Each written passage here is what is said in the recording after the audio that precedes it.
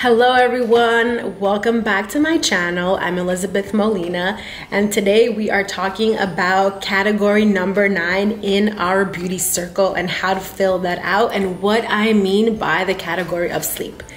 As you know, I feel like everyone has heard of this saying before, from your grandma, from your mom, from someone even making fun of you. Like if you didn't look so good, they always say, get your beauty sleep, or what happened, you missed out on your beauty sleep. So that's why this category is so important, because I want to talk about sleep and how crucial it is for not just our survival, for our anti-aging, for our skin, for our mental health, for our body to repair. I mean, there's so many things. So when we are talking about sleep, we are grading ourselves, we are assessing ourselves in the beauty circle with these categories. How much sleep are you getting? Are you sleeping? Are you getting 7 to 9 hours of sleep? Super important. You know, not just that, but like, how do you sleep? Like, how do you wake up when you sleep? I'm sorry. How do you wake up from sleeping? Like, are you waking up tired? Are you waking up energized after sleep? Are you getting like 5 hours of sleep? Like, how many hours are you sleeping? So are you sleeping less than 7 hours a night? Number one. Or are you sleeping the 7 to 9 hours of sleep a night? Are you waking up rested? Are you waking up not rested? Are you going into delta, theta, alpha? Are you repairing when you're sleeping? These are things to be aware of. And as you know, when you're sleeping, you're repairing. And another thing is, like, every hour of sleep is repairing a different organ. So like, you might hear people who are like super spiritual talk about, oh, what time did you wake up? Was it 3 a.m.? Oh, did you know that that's the time that your gallbladder is healing? Or 2 a.m. Did you know that's the time your liver is healing? So imagine that. If you're not getting the right amount of sleep, your body will not be able to repair properly.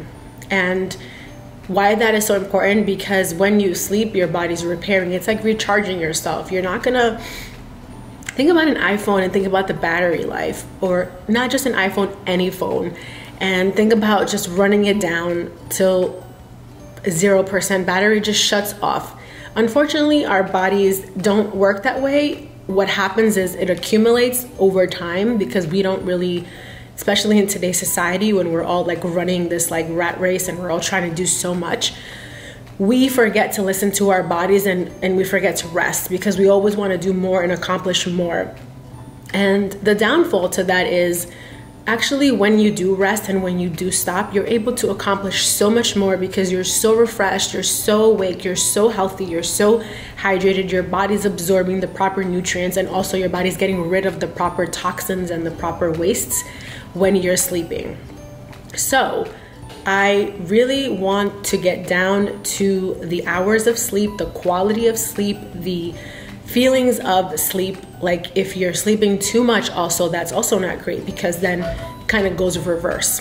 So these are all the little things I want us to think about when we are assessing ourselves, assessing these categories. And like I mentioned in my other videos, this is just the surface. This is the surface of the categories, because this goes into deeper layers of sleep and what it means to have sleep, proper sleep, the different states that we go into.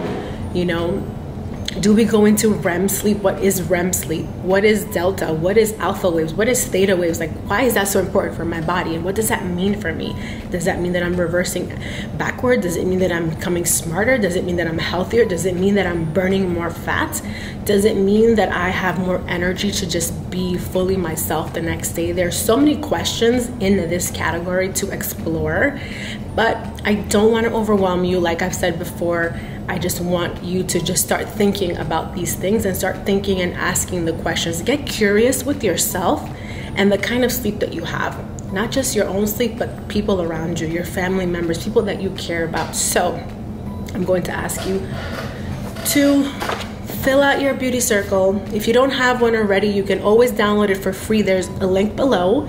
Please share this with yourself, with your friends, with your family, with your kids, with your cousins, with your nieces, with your nephews. This is such a cool tool just to get the conversation going about health, about beauty, and what it really means to shine from the inside out. again, if you found this super helpful or just informative, or you think somebody will get something out of this, please share this with them. Also, I will ask you to subscribe if you haven't, like and comment below. And until next time, guys, bye.